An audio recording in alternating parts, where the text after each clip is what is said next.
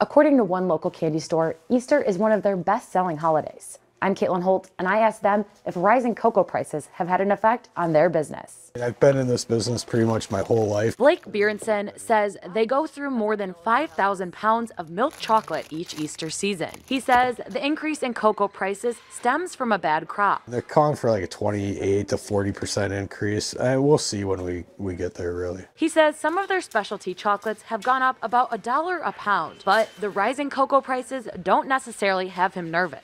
The chocolate that we use in bulk, we're contracted for pretty much a year, so we won't really see the price increases till November, end of November, start of December. According to CNBC, prices of cocoa futures contract for May deliveries of this year have reached an all-time high. Blake says the fluctuation is normal and he's seen it before. Ann Smith, a customer at Beerntsen's, says if there were to be a price hike, she would make some changes. I would be like a little more lean in the Easter baskets as far as like the chocolates, and look for chocolate alternatives, either candy or little toys. But supporting local businesses is important to her. I like this place. Like, I come here for all the holidays.